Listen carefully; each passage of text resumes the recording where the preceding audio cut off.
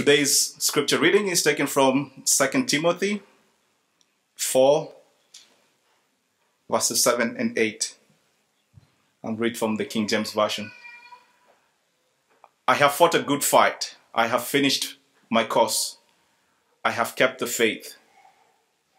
Henceforth, there is laid up for me a crown of righteousness, which the Lord, the righteous judge, shall give me at the day. And not to me only, but unto all of them that love his appearing. May the reader and hearer of this word be blessed.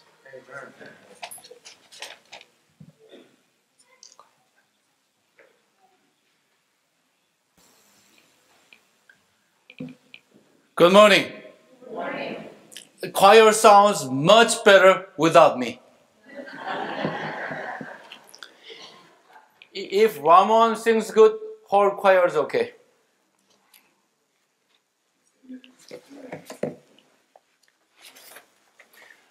George Washington, you know that he led the army to fight against the British Army for the independence of this United States.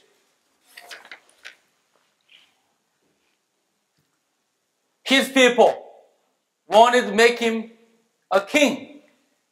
King George. What a name that he could have. But you know what? He was always driven by the bigger dream. When I say bigger dream, means beyond his personal dreams.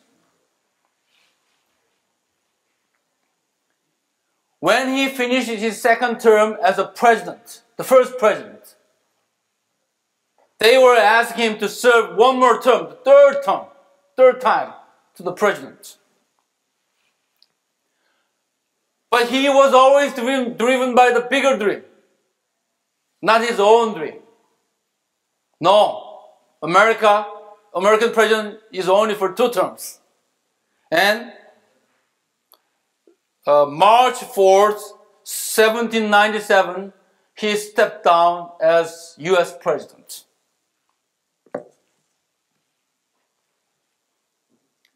He was driven by the bigger dream. Beyond his own dream. Beyond his own desire. Always he had a bigger dream.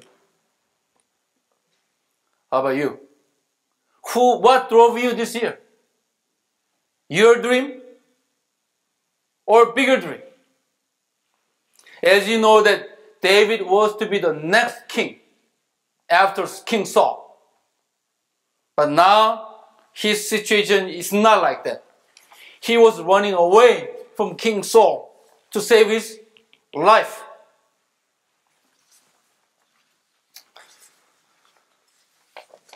On top of that,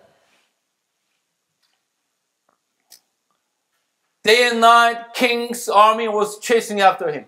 So he was running away, his 600 soldiers.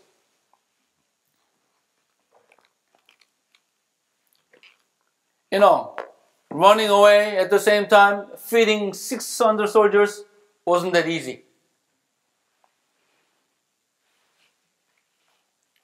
So he was helping out the rich people, rich families, guarding them, protecting them from the local gangsters, and he barely fed his army. And on top of all those, 2 big things happened to him. Number 1, his wife, Mihal.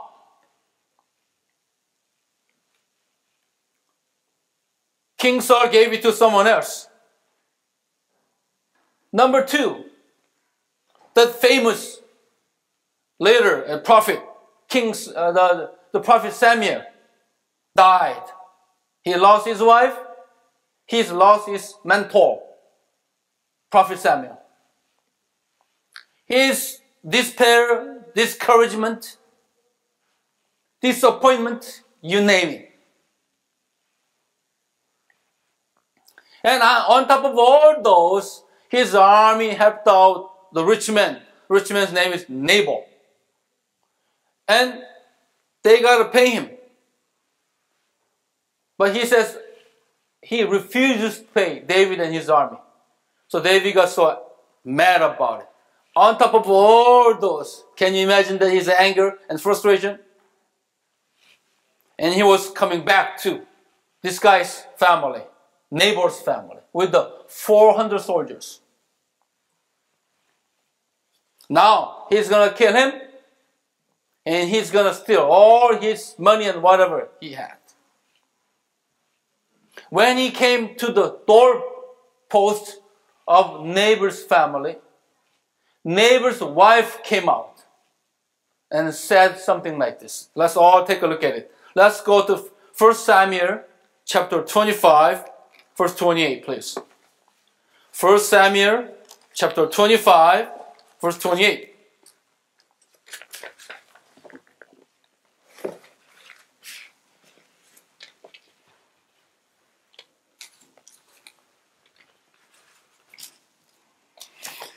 First Samuel chapter 25, verse 28.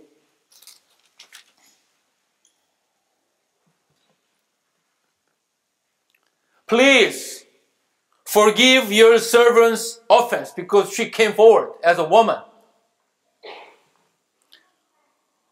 For the Lord will certainly make a lasting dynasty for my master.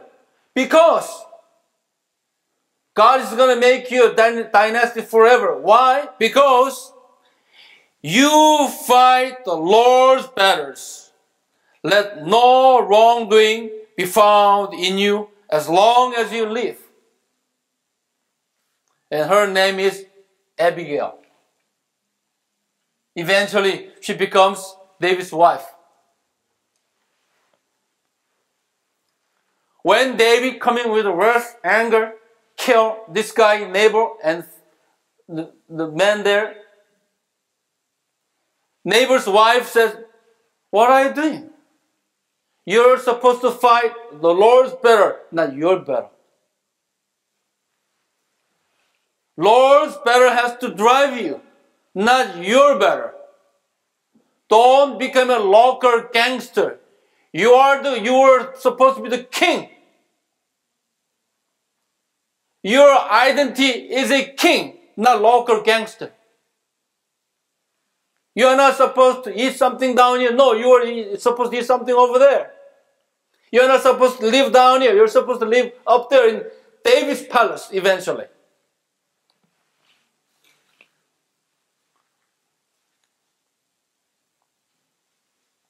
You know, when she said that, let's go to verse 32. Let's get verse 32. David said to Abigail, "Praise be to the Lord, the God of Israel, who has sent you today to meet me." What is he talking about? Wow. You just have awakened me. I was lost doing my thing. Now you're reminding me again who I am, what I am, and what I'm supposed to do, what I'm supposed to be. I'm here to fight the Lord's battle, not my own battle. You know what? David became a great king because of this woman, Abigail. Somebody's wife. Enemy's wife, actually. Today, this is our challenge. God is trying to awake you. What are you doing? All year long, you've been fighting your war, your battle. How about His? What about the mission that God has given you? What about the gift that God has given you to reach out to people around you? What about the Lord's battle?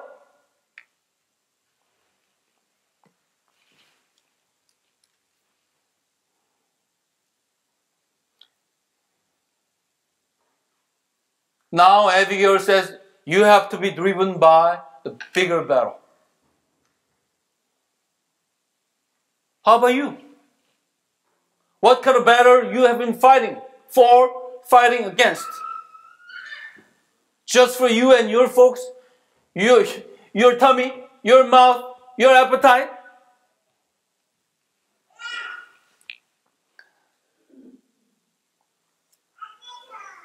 Everybody has a battle. But today, our challenge is, are we fighting his battle? Are we doing his agenda too? David, I want to see the book of Exodus chapter 20 verse 8, please. This is the fourth commandment. Okay? You remember that? 6 days, for 6 days you shall labor and do all your work, but 7th day is the Sabbath, to keep it holy. Remember that? Show it, please. Book of Exodus chapter 20 verse 8. I want to remind you what the fourth commandment really is. Okay? And the next sentence, please.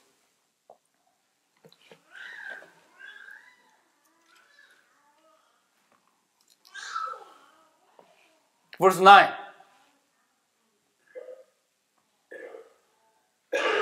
Okay, remember the Sabbath day to keep it holy. Look at verse 9.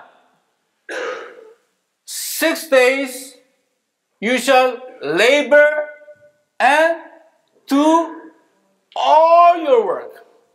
Okay, there are two words, labor and work. Sabbath commandment is not only about the 7th day, it's about 6 days too. Hello? Sabbath commandment is not only about the 7th day, the Sabbath day. No, it's about 6 days too. 6 days, what do you have to do? Verse 9. 6 days, you shall labor. Labor means you work for your living, your own living. But the next one is, and do all your work. What is the difference between labor and work? That the labor, like I said, is you labor for your living. But work is other than the labor. The work that God has given you. But the word all is right next to the work, not next to the labor. Hello? What about the greater battle? What about the God's battle? What about the mission that God has given you?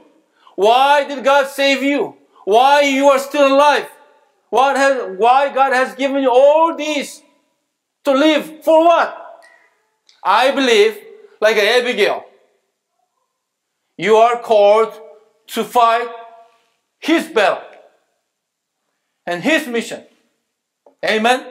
Don't get short-sighted. You have to remember who you are. You have to remember what you're called for.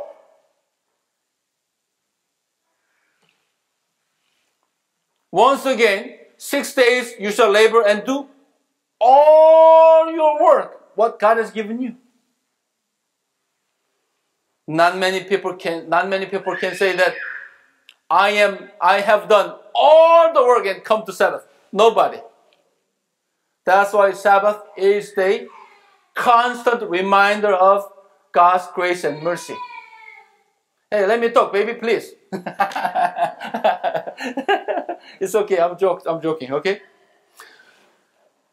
Prophet Elijah killed 850 Baal's prophets by fire, remember that?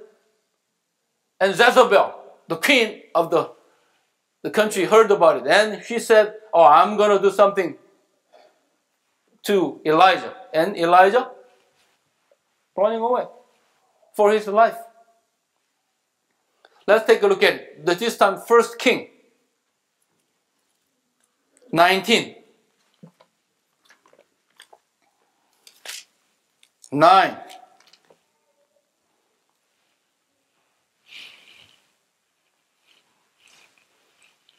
There he went into a cave and spent the night. He went to the cave to save his life. And the word of the Lord came to him. And God says, what are you doing here? You're supposed to be over there. Verse 13.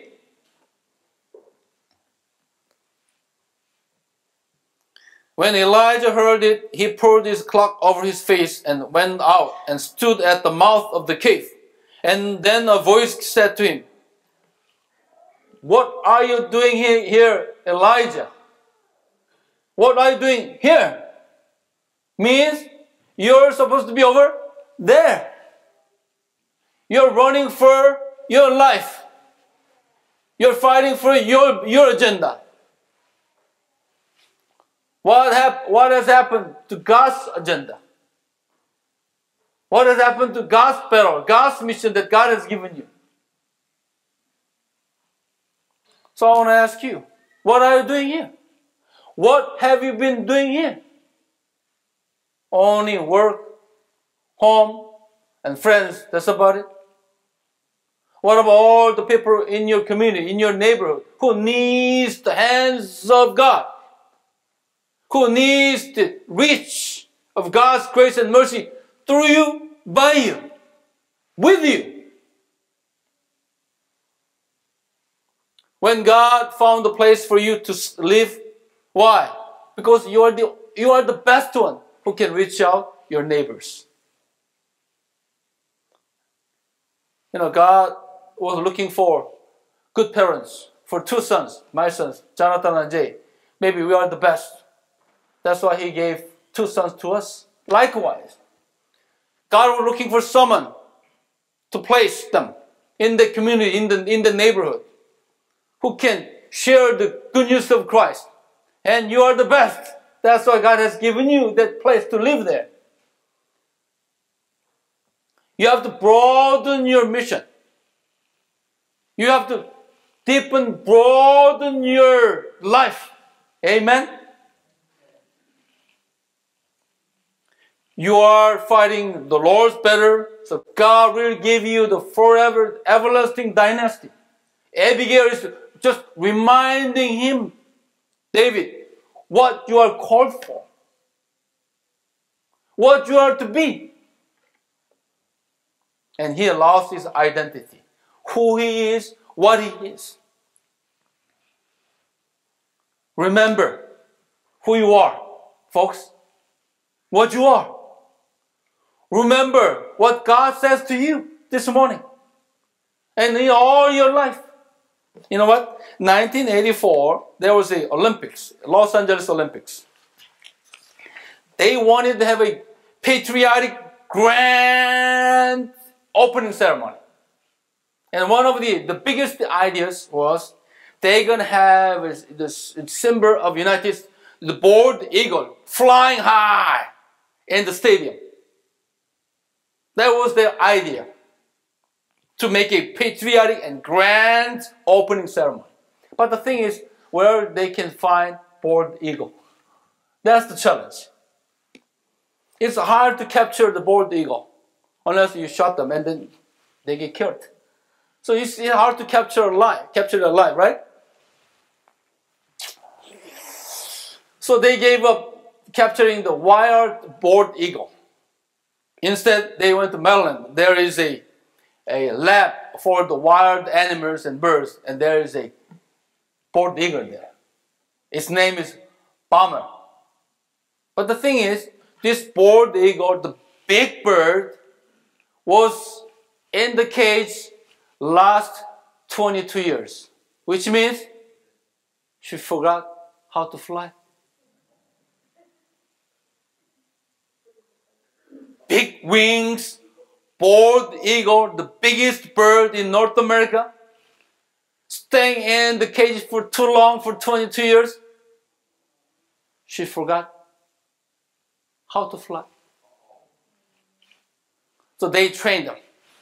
Just send her off in the air, send something in the air so she can just jump and grab it.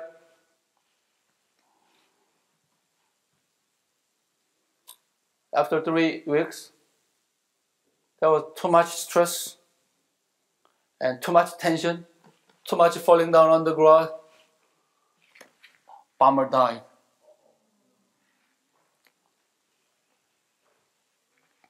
This bald eagle was born as the king in the air, flying miles and miles with big wings, doesn't know how to fly. Because she was confined in the cage for too long. She forgot who she was. Hello? Let me tell you this. You are much bigger than you. You can do much bigger than what you're doing now.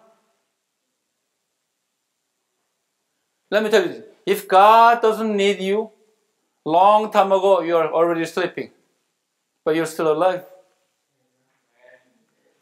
Hello? If you are not needed to live another day, God would put you to sleep long time ago, but you're still alive. Why? Because you are needed and you are called to fight the Lord's battle. You are one of the warriors. You are one of the mighty soldiers for God and for His kingdom. Amen? Remember your identity. Who you are, what you are. We Adventists are pioneers leading the people to God's kingdom day and night.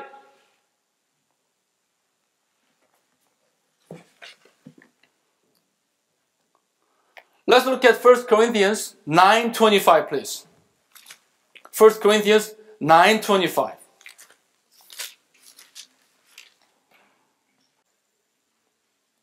Everyone who competes in the games goes into strict training. They do it to get a crown that will not last, but we do it to get a crown that will last forever.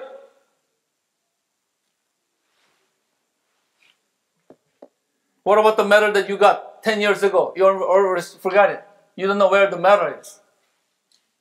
You and I are called for the medal that will last forever. Luke 21:34, please, this time. Book of Luke, chapter 21:34. As you know that Matthew 24, Mark 13, Luke 21 is a chapter of second coming of Christ. Okay?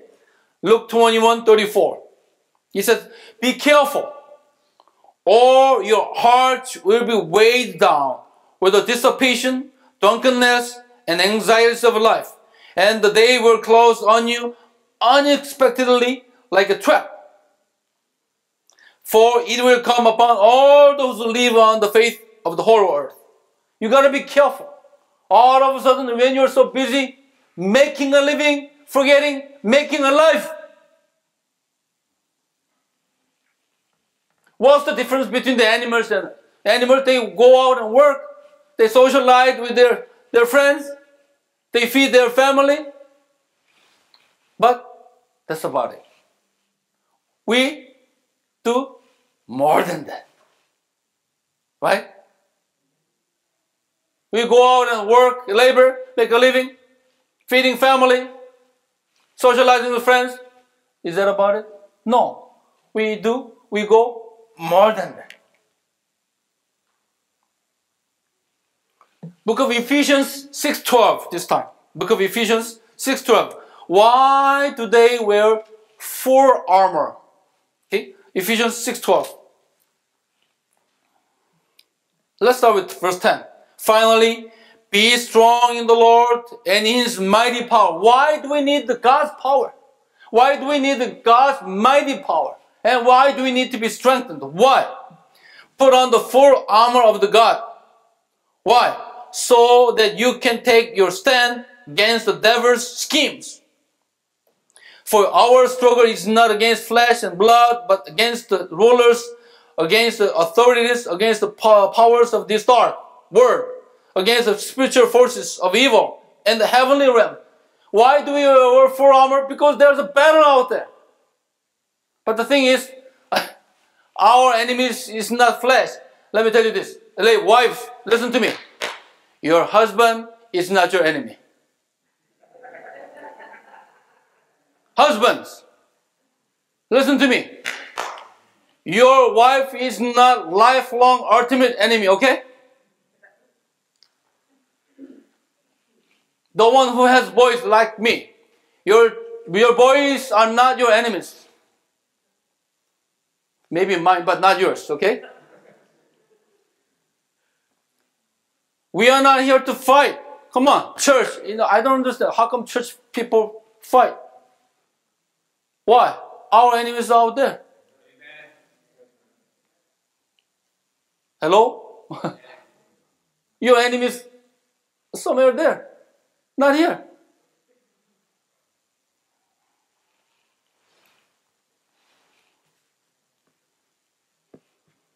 Old folks, old man and old wife.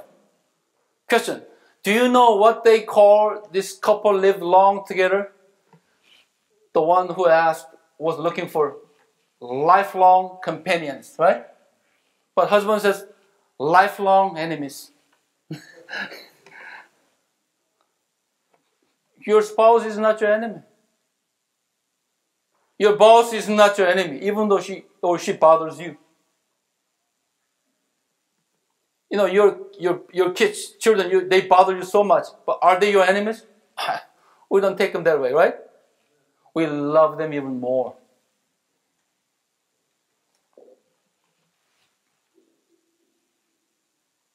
Dragon is out there for what? Let's look at one more. Revelation 12:17, please. Book of Revelation, the last book, 12:17. Then the dragon was enraged, angry and upset at the woman. Woman means church. In the Bible, woman means church. And went off to make a war against the rest of her offspring. We are the product of the church. Those who obey God's commandments and hold to the testimony of Jesus. The one who keeps the law, the one who wants to be faithful, the one who remains to be faithful to God. Dragon is angry to fight. Battle is out there, not here.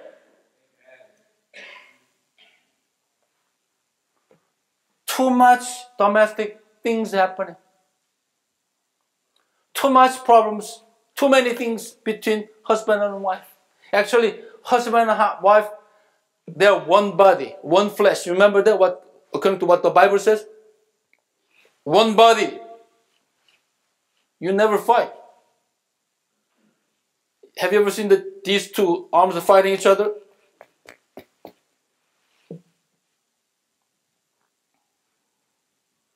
God has called you for the bigger battle. Like I said, Abigail said, David, you must be driven by the Lord's battle, not your battle. You must be driven by not small money like this. Big money out there. These little small people are not your enemies. Your enemies are out there.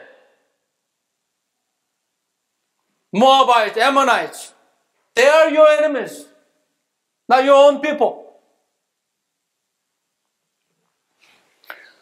Someone's wife, Abigail, made David great king.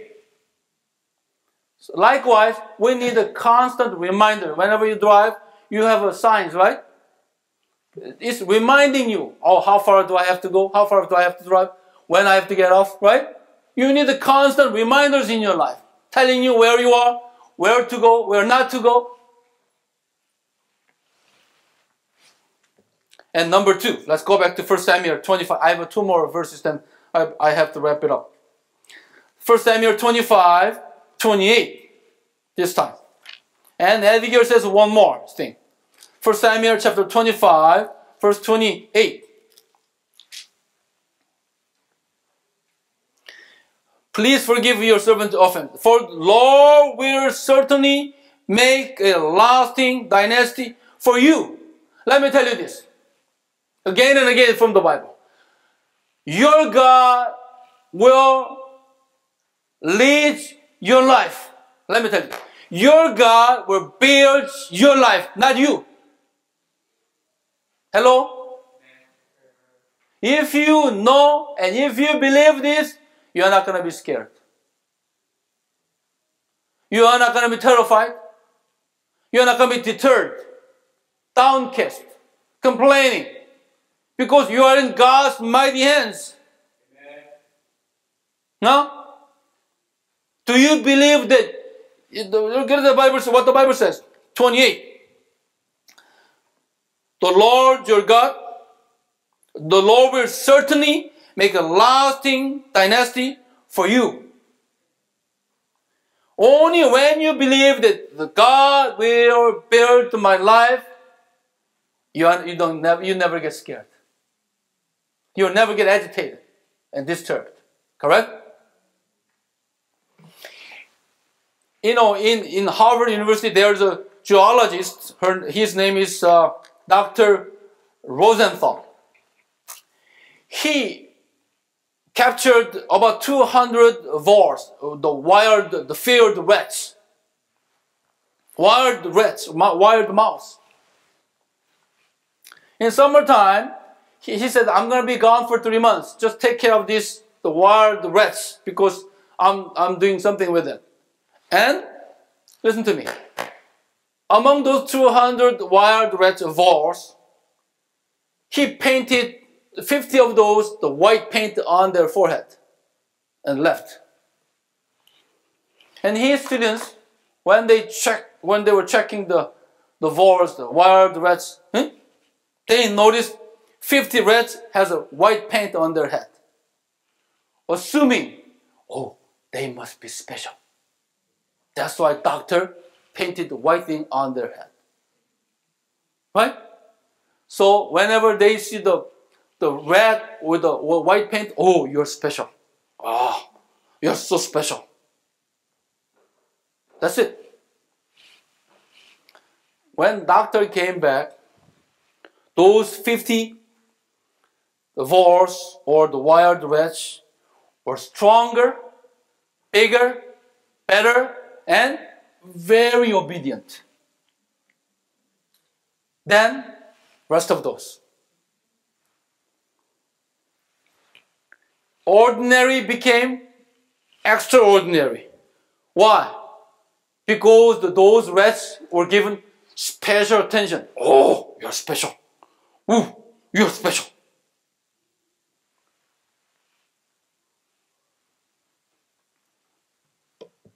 You are special. Okay? Remember, you are not special. No. Don't ever think you are not. No, you are special. Talk to the person next to you. Tell her, you are so special. Tell her, please, tell her. Say, like you mean it, okay? Look at me. Don't say like, hey, you're so special. Don't say it like that, okay? Turn around and tell the person, you are so special.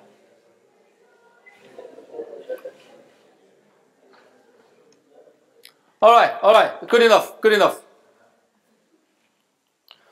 This is how the ordinary becomes extraordinary. David could be one of those, but David became the one because of this awakening his identity done by Abigail. She was reminding him that you were supposed to fight Lord's battle number 2. Don't worry about it, even though you're running away. Don't worry about it, you lost your wife. Don't worry about the king, the prophet Samuel died. God will build your dynasty. And it made him turn around. And one of those ordinary became extraordinary. Verse 29, the last one. 1 Samuel chapter 25, verse 29. Even though someone is pursuing you to take your life, the life of my master will be bound securely in the bundle of living by the Lord your God. What is it? Even though someone is trying to take your life, remember, you are protected by God's hands. Isn't that what David supposed to teach the people around? But now, the other way around. The neighbor's wife, Abigail, by then was nobody. Nobody made David somebody.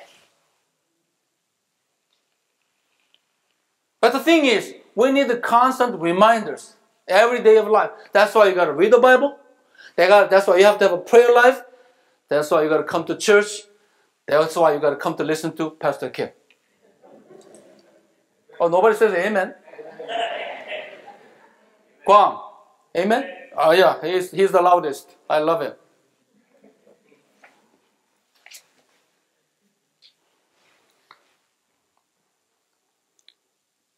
So, once again, verse 32. One last time, verse 32. David said to Abigail, praise be to the Lord, God of Israel, who has sent you today to meet me.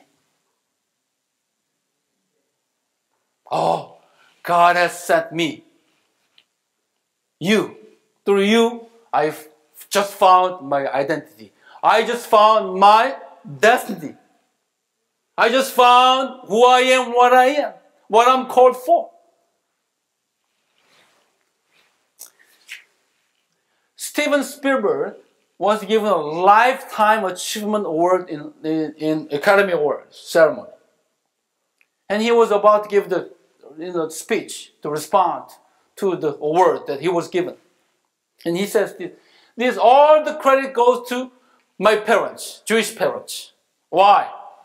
When I was a little boy, they bought a brand new transistor radio. By then, radio was the most expensive one. Not every family has it. I was so curious why this little device giving the sound and voice. So I disassembled them.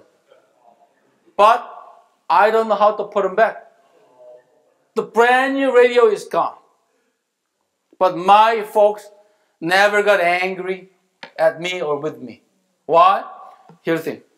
They never wanted to raise their children within their knowledge, within their experience, within their judgment. You know what I mean? How could he be so creative? Mr. Spielberg, because I got creative because my parents led me. Even though it's costly and pricey. He knew to this, he didn't know how to put them back. So when I want to venture something, they always lend me, even though eventually it's going to hurt them, money-wise. I got hurt physically too. So they wanted to make me beyond their capacity. That's why I became so creative, like what I am now. So I want to remind you, especially Nancy and Louisa too, God has called you to become more than what you've been. This year is almost over. Next year, let's remember what God has called you for. To Him, you're so special. To me, you're so special too. To you guys, you're so special to each other. Amen? Let's remember, George Washington always driven by the bigger dreams, the bigger visions. Not his own visions, not his own dreams. That's why instead of being called King George, even though he was President Washington, they were asking to serve him three times. He said, no, I'm stepping down. That's why our United States has a good foundation now. God says, arise, lift up your heads. Look far. Don't get short-sighted. Look far-sighted. They are waiting for harvest ready, but we don't have enough workers. Remember that? People are waiting to hear the good news of Christ through you, by you. So let me tell you, you are so special. Let's all stand up for the closing hymn. Amen.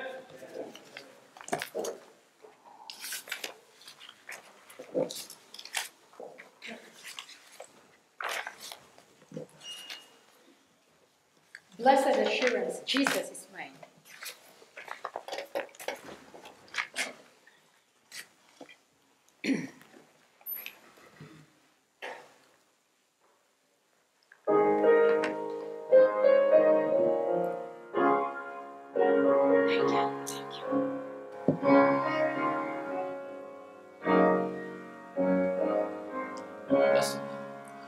Blessed Jesus is mine. Oh, what a foretaste of glory divine, heir of salvation, purchase of God, born of His Spirit, washed in His blood. This is my story, this is my song, praising my Savior all day long. This is my story, this is my song, praising my Savior all the day long. Perfect submission, perfect delight, visions of rapture now burst on my sight. Angels descending, bring from above echoes of mercy. This is my story. This is my story. This is my song, praising my Savior all day long. This is my story. This is my song, praising my Savior all the day long. Perfect submission, all is at rest. I in my Savior am happy and blessed, watching and waiting, looking above, filled with His goodness, lost in His love. This is my story, this is my song, praising my Savior all day long. This is my story, this is my song, praising my Savior all the day long. When Louisa and Nancy are out first, just give them a big hug and encourage them, please. Let's bow our heads. Our Heavenly Father, because You became my Savior and my Lord, I have a story and I have a song. I have a news to the world that God is good all the time. And we are here to Lord to live a life for You. Prayer is not asking God to come down where I am, but prayer is going up where God is. Prayer is not asking my agenda, but rather prayer is supposed to be asking Your agenda that I'm about to do. Oh Lord, we got lost somewhere, sometime. What are You doing here, Elijah? What are You doing here? Your name. God is asking. Am I off the right path to heaven bound? Lord, we want to come back. We want to make an adjustment, Lord. We want to shift the gear. Oh Lord, we want to have a story. And we want to have a song. All day long. In the name of Jesus Christ. Amen. Amen.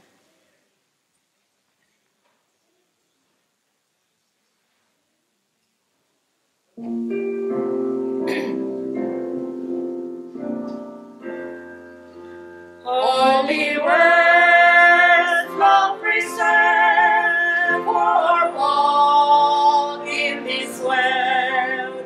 They resound with God's own heart, or like the ancient words in flood. Words of life, words of hope, give us strength, help us go. In this world where we roam, ancient words will guide us home. Ancient words